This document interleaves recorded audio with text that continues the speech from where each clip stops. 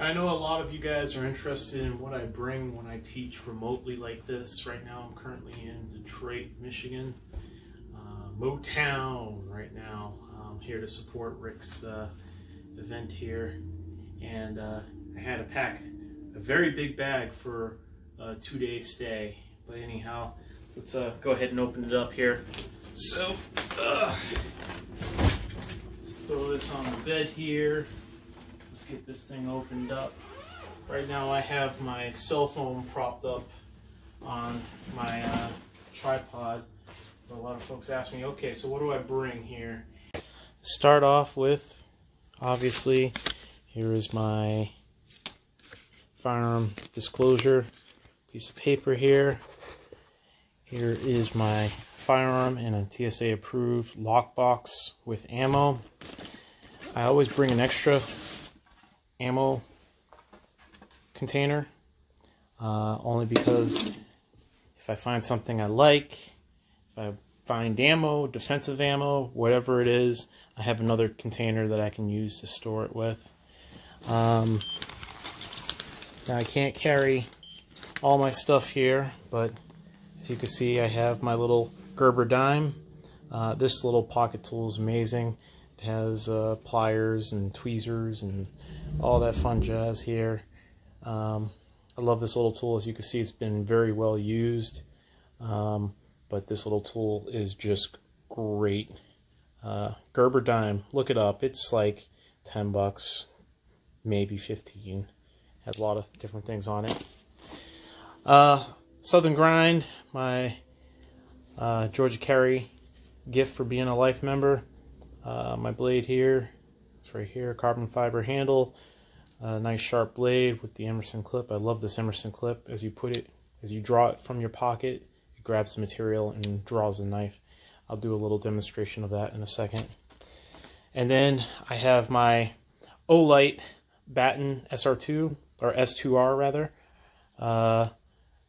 You can see here. Let's see if I can make this brighter. I think I left it on, so I'll have to charge it. But super bright, defensive flashlight, well worth the money there. So then you can see here I have my scale. Again, when you travel a lot, you should always have a travel scale. It's very easy to get overweight, especially when you're carrying as much stuff as I have. Here you can see here I got my little foamies and extra batteries for my electronic hearing protection there. Got my travel tripod here. I love this travel tripod. It gets really tall. I think the max height on this is 79 inches to the base plate for a camera. So that's awesome there. Then I got my portable speaker, because I like to rock out in tunes when I get dressed in the morning, as well as sometimes when I do my editing, I'll play the song or the audio through there. Of course, I got my toiletries here. That's all that is. I'm a diabetic, so this is my insulin. As you can hear, ice in there, keeping the insulin nice and cold. I carry around extra tripods. Believe it or not, I have 3 tripods and only 2 cameras on me. Well, my cell phone and my actual M50, Canon M50. So here is one of my tripods here. That's for tabletop discussions. Sometimes I'll prop a mic up on there when I do that. And then I have my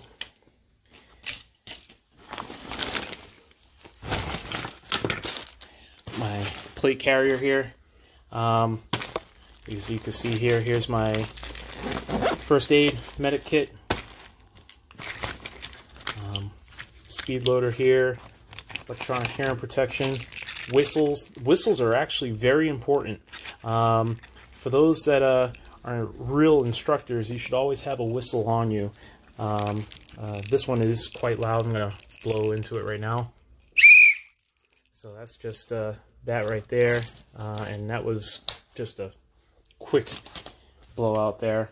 And then I do carry my ceramic plates inside of my plate carrier. You should always have identification on you, as you can see here in the back. So this is my plate carrier. I got markers in the molly. And that's really about it. And then, of course, I have my inside the waistband Blade Tech holster, and then I have my Focus paddle holster for when I'm actually on the range. Brand new eye protection, just in case. I always bring two. You know, eye protection's nice and easy. And that's about it. Got my mask in there, and more toiletries.